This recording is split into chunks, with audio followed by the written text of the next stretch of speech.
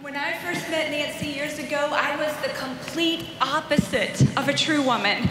My heart so resonated with what Mary was talking about today. I have lived out every one of those personal consequences that she just brought to us from Isaiah chapter 3. For years, the words that went around in my head were, you did it, you hid it, you will never be rid of it. You see, as a 17-year-old, I was in church every time the doors were open with my family. I was a leader in my youth group, and I was pregnant. It says in Proverbs 28:13, whoever covers his sin shall not prosper, but whoever confesses and forsakes his sin will find mercy. And while I knew that verse in my head, I did not believe it. And when I look back now, it was like God was giving me a chance to come clean and to get open and honest about who I was and to walk in his light. But instead, I chose the way of darkness and I chose to cover. I ended the life of my unborn child through abortion.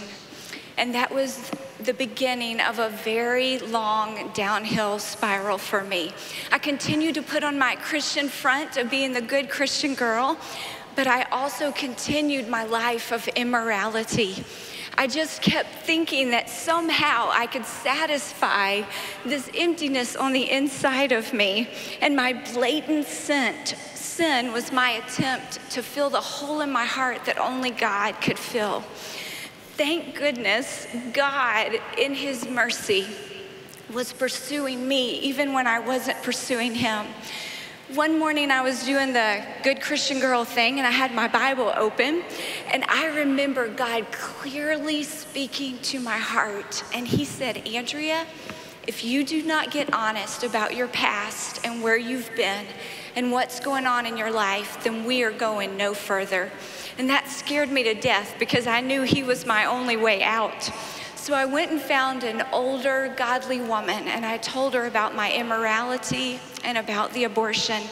And then I met with her and her husband.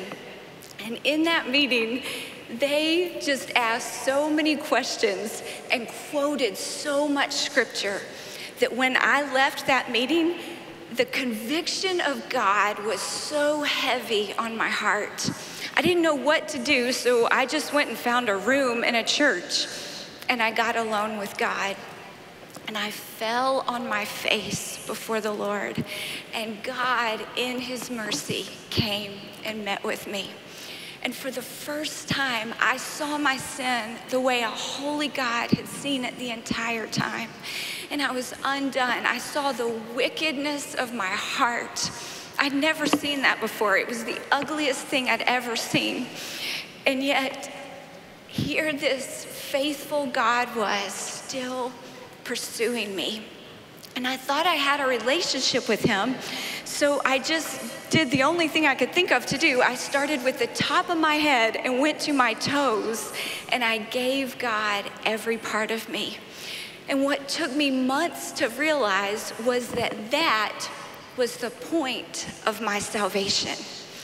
In Luke chapter 6, verse 46, Jesus is speaking, and he says, why do you call me Lord, Lord, but do not do what I say? Well, I had been calling Jesus Lord for years, but I had never obeyed him as Lord. I had never placed my life under the authority of Christ. And that day in that room was the first time I had ever repented. After that, everything changed for me. I could not get enough of God's word. It would leap off the page at me.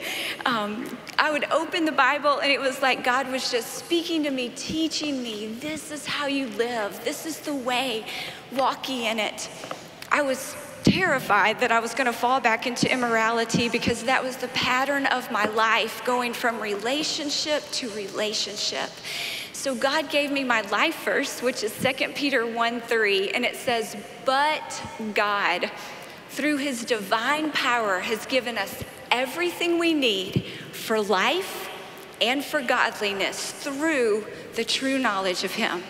Well, for the first time, I had that knowledge of him, and I could live a godly life. So while all this great stuff was going on with the Lord, at the same time, I still continued to hear that voice.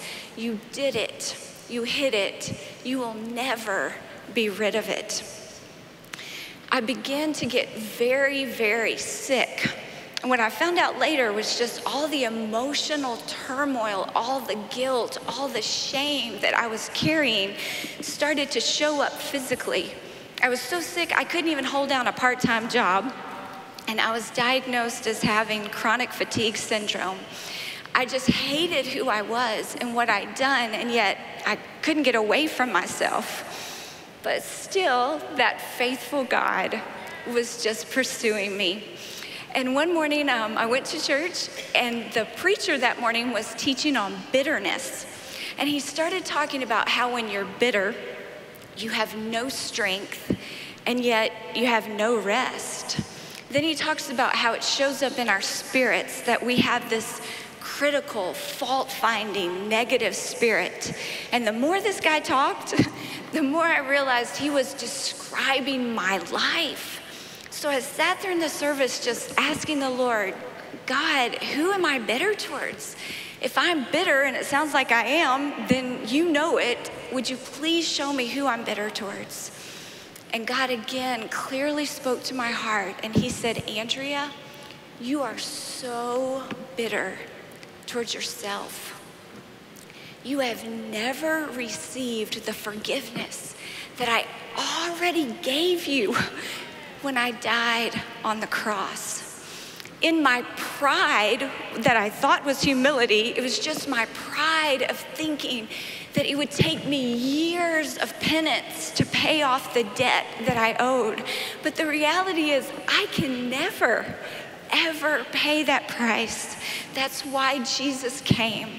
Only Jesus could pay the debt that I owed. His substitute fully paid my debt. And God was waiting on me to humbly accept the forgiveness that he had already given. He's provided a new life, and he wanted me to walk in the freedom of that, not bound by my sin and my shame of my past. Yes, I did it. And yes, I hid it. But because Christ took my place on that cross, and I'm learning and I'm growing in the scriptures, and people ask me so many times, how did you get free? How did you get well? I did slowly start getting well physically. And what happened for me was when the big stack of scripture got bigger than my own thoughts and feelings, and I chose to believe what the scripture said over what I thought and felt, God began to heal me and set me free. Yes, I did it. Yes, I hid it. But because Christ took my place on that cross, I am finally rid of it.